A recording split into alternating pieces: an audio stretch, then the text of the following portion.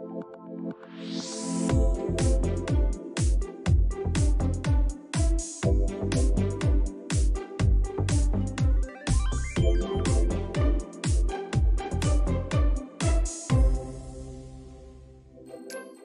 this video, we're going to look at teacher reports and some gradebook settings. Let's start with teacher reports. You can generate several different types of reports, such as progress reports, grade verifications, collection reports, and you can print your gradebook. The teacher reports can be located in the grading section in the menu. At the top left corner, click on Menu, go down to Grading, and then over and down to Teacher Reports. In Teacher Reports, there are several different types of reports to choose from. All right, here is the Collection Report, Grade Verification Report, Progress Report, and you can print your gradebook. Once you click on Progress Reports, teachers in grades 8 through 12, in the schedule box, you will need to select your school and your grade level. Teachers from other schools, this option will be different.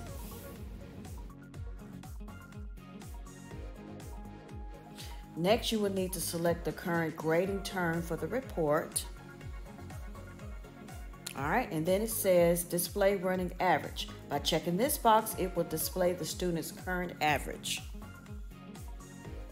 Student filter. There are several ways to filter your report. The two most common ways is with the All filter, which is set by default, and then the Student filter. The All filter will allow you to generate a report to see all of your students in every class period. The Student filter will allow you to create a report for individual student. From the drop-down menu, you will see a list of your students, and they're set in alphabetical order. I'm going to move down to assignment options. You'll need to check the box next to display assignments so that all of your assignments are displayed on the report. There are options to choose from underneath, such as display the dates or display your assignment types. Last is print options. This gives you options on what information you want to be included on your report and how you want your page to be set up. By default, the box for the page break between students is turned on. This simply means that if you want more than one class period to be printed, they will be separated on individual pages.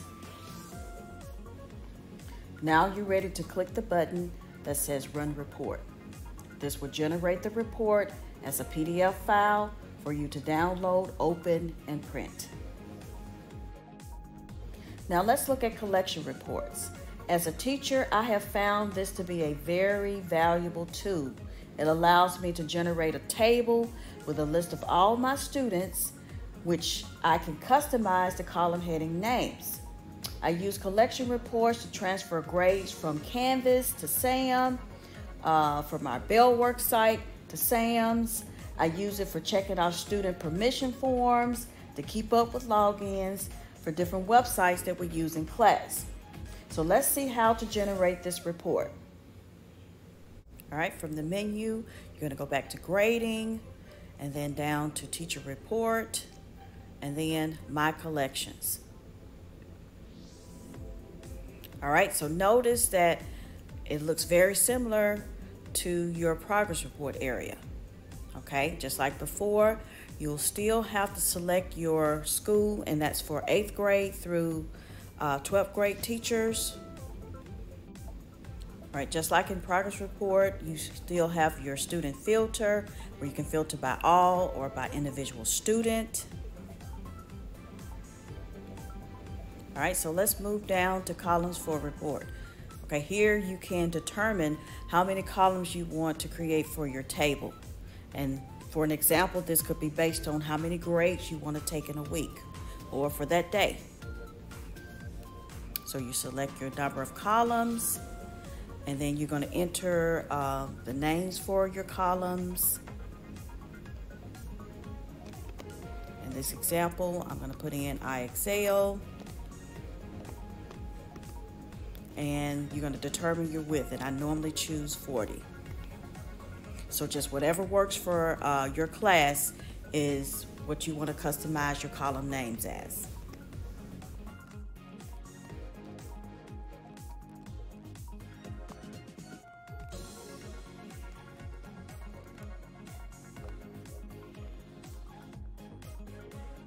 All right, last at the bottom is report options. What I normally check here is page break between sections, and that is for teachers who have multiple class periods that you want to create a collection report for.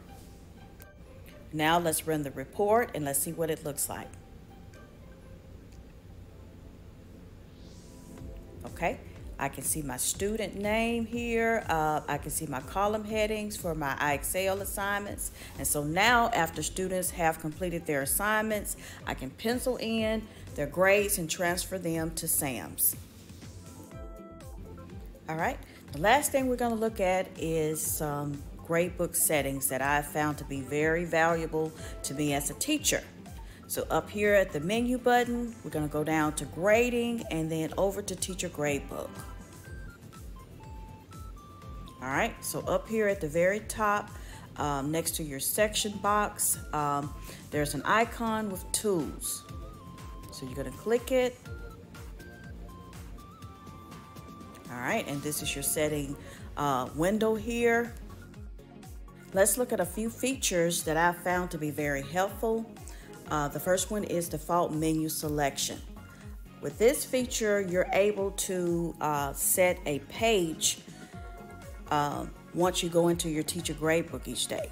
And for myself personally, I have my attendance set to be the first page after I go to my gradebook as a reminder that I need to take my attendance each day. And I know that for secondary teachers, that is very important. But if you click on the menu next to that down arrow, you can set your page for any of the choices that you see in this list. It might be roster, it may be student, it may be class grades, just whatever works for you. Let's go down to grade display.